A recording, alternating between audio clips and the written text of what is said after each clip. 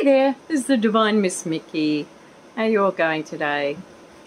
Oh boy, was that fun last night. First time I've ever tried to do psychic feelings, intuitions, and I don't know if I could call it a reading, but it's just what came through, and it was, I've got to actually watch it back because I have no idea what I said for most of it, so it could be fun.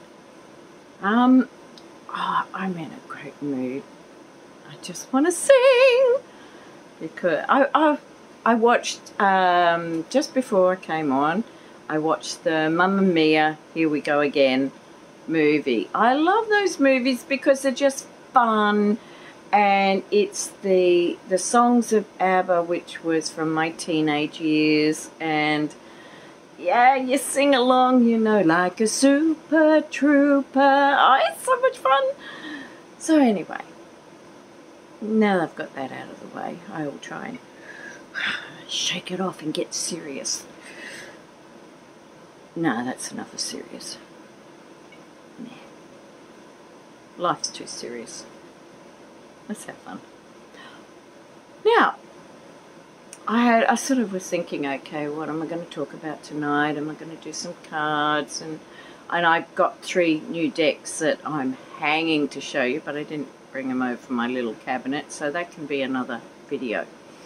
And I thought, well, in light of a lot of things that go on, it's with my life and with other people's lives, and some people use their intuition and some people don't, and then some people regret not using their intuition. I thought maybe just a little quickie on the power of intuition. And probably one of the best ways I can talk about that, I mean, I've had quite a few. I nearly got attacked on my doorstep, and my intuition was telling me that something was very wrong. And my Irish temper, because I'm quarter Irish, and that came up, and he took off. And you know, it's instinct that can come in, but your intuition, your gut feeling, those messages that come in can save your life. And I know this because many years ago I went to the doctor. I had a little lump just on the inside of my eye, and I was getting all these weird sort of feelings, and I thought, oh, I'm not quite sure about this. I better get the doctor to check on it. I hate going to doctors anyway, but I thought I'll go and get it checked out just in case. And so she got the thing and she's looking at it, and she goes, oh no, that's nothing. And I went, oh, okay. And I went away, and for the next 2 weeks my intuition, my gut feeling, spirit, whatever, it was nagging me. Find out about how you get to see the oncologist at a particular hospital in the city I was living in. And it was nagging. So I made another appointment for the doctor after I'd rung up to find out how to get in to see an oncologist. And I said, I want a referral letter to the oncology unit at this particular hospital. And she said, oh, look, you know, they're not going to find anything. I said, I just want to do this. My gut feeling is really strong, and I just feel that we've got to do it. I've got to do it. So, oh, okay. So she did the referral and made the appointment at the hospital. And the first doctor came in, looked at it and said, that's coming out. I went, oh, okay. Got another doctor in, looked at it. Yep, that's coming out. 2 weeks later, I was under the knife. They did a really good job because there's no scar. But it turned out to be what's called a basal cell carcinoma. Now, normally, they're pretty common, and from what I know, is that on most parts of the body they just localize. It is a skin cancer, but it's a localized one. It's not like a melanoma. But where I had it, what I was told later by another doctor was because of where it was with my eye, it could have actually gone through to my brain. And I thought, wow, if I hadn't listened to my intuition, what would have happened? Would it have been gotten to in time? Could it have taken my life? These are all things that go through your head. And I thought, I am so glad I listened. I didn't go back to the doctor after that. I was still at the medical centre. I saw her, and she was lovely. She knew that, she'd lost my trust. I'm one of these people that when you lose my trust, you lose my trust. Simple as that. And I went on to another doctor I was on first name basis with him. He was wonderful, absolutely wonderful. And because I was having a lot of health challenges, which continue on to this day, but I'm getting on top of a lot of, what I had then is now secondary. I got a few extra just to add to the problem, but tell me something's incurable, I say, watch me. So anyway, I'm digressing, and I do that a lot of squirrel moments. So the thing is that intuition is here. It's your higher self. It's spirit.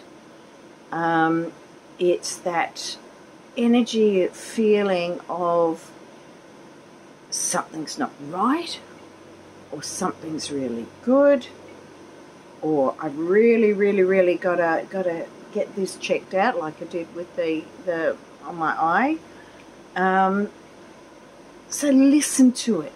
It's there for a reason. It's there to help you, whether it be to stop you doing something that's no good for you, or to take action where you need to take action, or to follow excitement because something really good is waiting on the other side.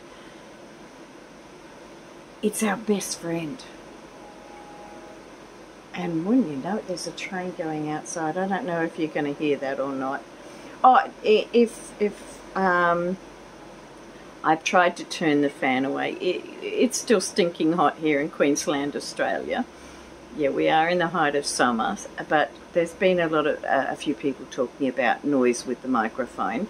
I've got, as you can see, a little lapel mic. And, trying to have a bit of airflow on me, and it was like, okay, maybe I just need to turn it. So if I suddenly start melting, I'm melting. If I suddenly start doing that, it's because I'm, gotten too hot. It's all your fault. Not really. So anyway, I did another quokka moment, didn't I? Yeah, okay. So I'm just sort of thinking, I might digress into another little subject here that I've got, because I've got my little list at the side, because otherwise I just forget what the hell I'm going to do. And my little headline here is there's so many different theories about spirituality. How do we know what's right?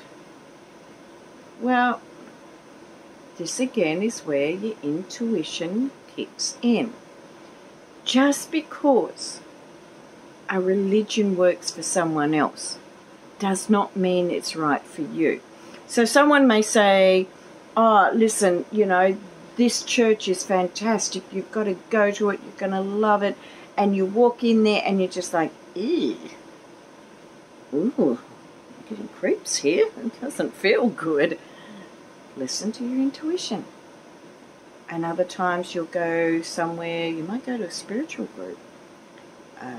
You might go to another sort of church. You might look into Buddhism or Baha'i, or just a form of spirituality that sits well in your gut. It's like you look at it and it feels right, it feels at home, it feels good. That's your intuition telling you that that's what's right for you. That's your higher self. That's your soul.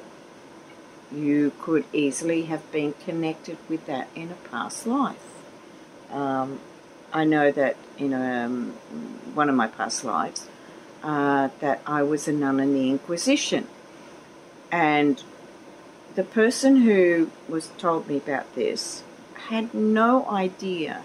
In fact, no one had any idea of my feelings on religion.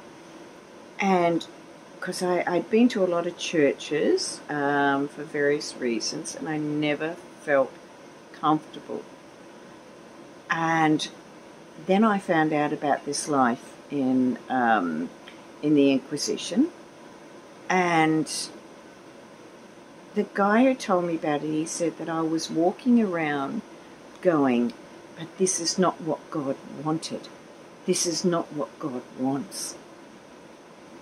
What he didn't know was I was saying that in this lifetime. Slightly different, you know, it was like, well, I don't think this is how it's meant to be. I'm not feeling this is, you know, the way it was meant to have been taught and all that sort of stuff. So your intuition can be in tune with something that's come from a previous life. If you don't believe in past lives, well, just totally ignore everything I've said. Entirely up to you. Because, you know, you're allowed your own belief. But do as I say. No. My girls would have gone, oh God, there's Mum. So, basically, if it feels right, like anything, intuition, meeting some, you know, really gorgeous guy at a party or over the melons in the supermarket or whatever. You know, if you get a good feeling, you get a good feeling. Maybe I should have chosen a different fruit for that one. Anyway, oh, that's just got me thinking, and that's a bad thing. So, now I can't get melons out of my head. No, I gotta stop, I gotta behave. Maybe. I was so wound up last night, and because I did that video so late, and I'm doing this one late too, and I had to be up early enough, and I didn't get much sleep at all, so it's sort of like, yeah. So, anyway, oh, how do you handle my waffling? I'm all over the place sometimes. But the main thing is that you get the idea, you get the gist of, you know, using your intuition. Most of you will already be well aware of it, but there will be people who don't quite get what it's about. And it's just your higher self, your inner self, your spirit, like the spirits around you, just giving you the message as to whether something is good, bad, necessary. And I bet there's times where, and I think just about all of us have done this, if not all of us, where we've met someone and instantly we're like, ooh, this doesn't feel good. But our head takes over and goes, give him a chance. Come on, you've just met him. You know that inner dialogue where it's like, should do this, no, do that.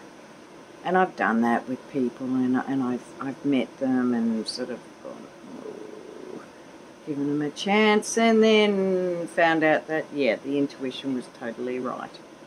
Then there was, and I've spoken about this when I was talking about Melania in the last video, about this lovely lady, Jackie. Very, very dear to my heart. And, you know, this is where the intuition was. I met this lady and she was very standoffish, very aloof. It's like the barriers were up, but my intuition was saying, get to know her. And I'm glad I did, because she had a big impact on my life. She knows it now, she's in spirit, but I don't think she knew then what the impact that she had. So by giving you my own personal stories, that is the best way I feel that I can explain it. And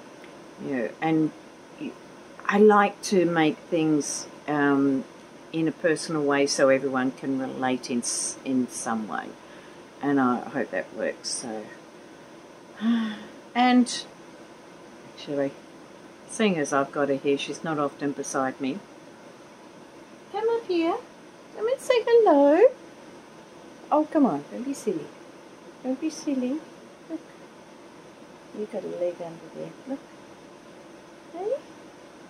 I know you were comfortable lying beside me, but you going to say hello to everyone? Huh? Let everyone see how pretty you are? Hey? Well, Leo's not looking, because Leo gets very jealous and possessive. So for those who haven't met her before, this is Skittles. She came with that name, and I thought about changing it. But when I got to know her personality, it's like, yeah, it's her all the way. Hey, my baby girl? Okay. She's going, that's enough, Mum. So anyway, that's me for tonight. I'm going to do I might even do it tonight, because I've kind of like got all this energy going, because I had a bit of a nap when I got home today. So, and heck, I might even do the video with these new cards, because I'm getting very excited about them. And till next time, I'll bid you adieu. Stay warm, stay safe, stay cool, depending where you are. Be cool, and be kind. It's much easier. It feels better being kind. Why be an asshole? Am I allowed to say that? I don't know. You're going to get anything from me. I'll see you later. Bye.